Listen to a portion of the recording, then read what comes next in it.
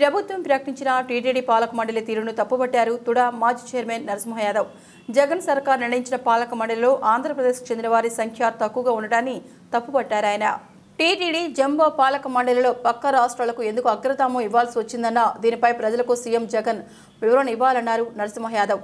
తాజా పాలక మండలిలో తిరుపతి స్థానికులకు తీవ్ర అన్యాయం జరిగిందని దీనిపై తాము పోరాటం చేస్తామన్నారు మాజీ తుడా చైర్మన్.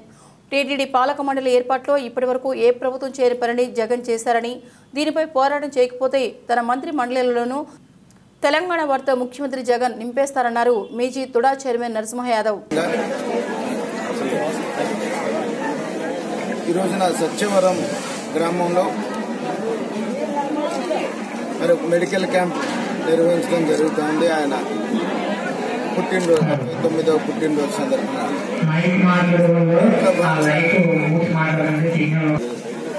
ఈ గ్రామంలో మెడికల్ క్యాంప్ నిర్వహించబడతా ఉంది భారతీయ జనతా పార్టీ తరఫున.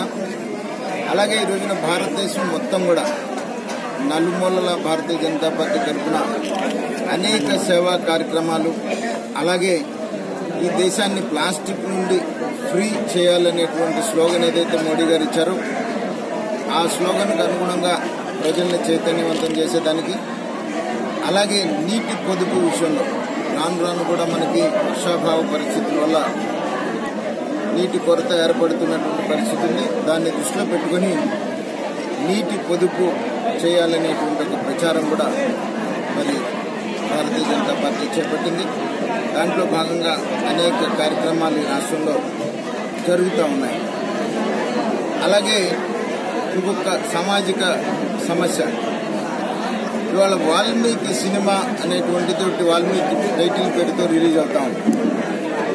ఆ టైటిల్ వల్ల చాలా మంది మనోభావాలు, ట్రైబల్స్, వెనుకబడిన తరగతి వాళ్ళ యొక్క మనోభావాలు, వాల్మీకిని ఏదైతే దైవంగా భావిస్తున్నటువంటి వారందరి మనోభావాలు కూడా దెబ్బతినేటువంటి పరిస్థితి ఉంది. తమిళంలో వచ్చినటువంటి ఒక గ్యాంగ్స్టర్ సినిమాకి పవిత్రమైనటువంటి వాల్మీకి మహర్షి పేరు పెట్టి దాన్ని వాళ్ళ మనోభావాలు దెబ్బతీసే విధంగా మరి వాళ్ళ నిర్మాత చేస్తున్నాడు. కాబట్టి ఖచ్చితంగా నేను ఆ నిర్మాతని కోరుతా ఉన్నాను, మీరు దాని పేరు మార్చుకొని వేరే పేరు మీద మీరు ఆ సినిమా రిలీజ్ చేసుకోవాల్సిందిగా కోరుతా ఉన్నాం. కేంద్ర మంత్రి దృష్టి కూడా ఈ విషయాన్ని తీసుకెళ్తాం.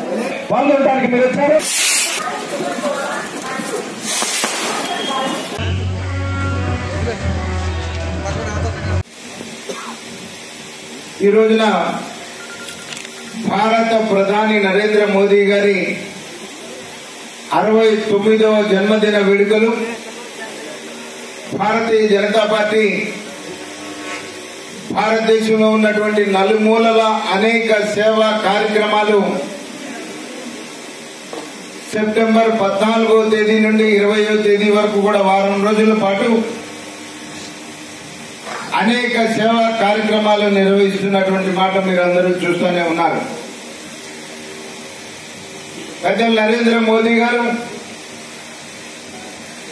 చిన్నతనంలో ఒక సామాన్యమైనటువంటి కుటుంబంలో జన్మించి తన తండ్రి ఒక రైల్వే స్టేషన్ దగ్గర టీ అమ్ముకునేటువంటి పరిస్థితి, తన తల్లి 4 ఇళ్లలో పనిచేసి పిల్లల్ని పోషించి ఆ కుటుంబాన్ని పెద్ద చేసేటువంటి కుటుంబం నుండి స్వామి వివేకానంద స్ఫూర్తితో చిన్నప్పటి నుంచి కూడా ఒక డిసిప్లిన్ కలిగినటువంటి సైనికుడుగా సమాజంలో ప్రతి పేదవారు పడుతున్నటువంటి ఇబ్బందుల్ని స్వయంగా అనుభవించి చూసి ఒక అకుంఠిత దీక్షతో, దేశభక్తితో తాను ఒక రాష్ట్రానికి 3 సార్లు ముఖ్యమంత్రి, 2014లో ఈ దేశ ప్రధాని అయినప్పటి నుండి కూడా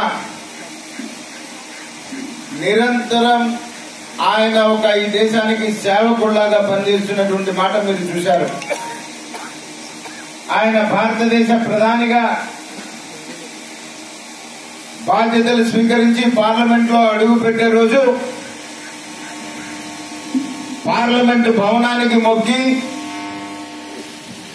నేను ఈ దేశ ప్రధానిగా కాకుండా ఒక ప్రధాన సేవకుడుగా పనిచేస్తానని చెప్పేసి ఏ మాట అయితే చెప్పాడో ఆ మాటకి కట్టుబడి